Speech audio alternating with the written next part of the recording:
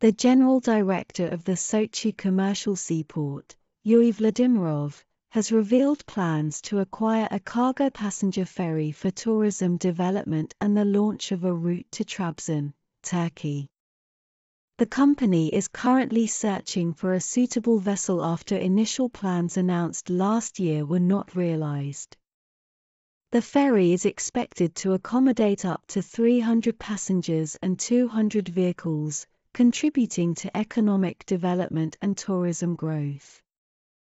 Vladimirov emphasized the potential for collaboration with both Russian and international operators and expressed the company's openness to ferry proposals meeting the specified requirements for sea travel between Sochi and Trabzon.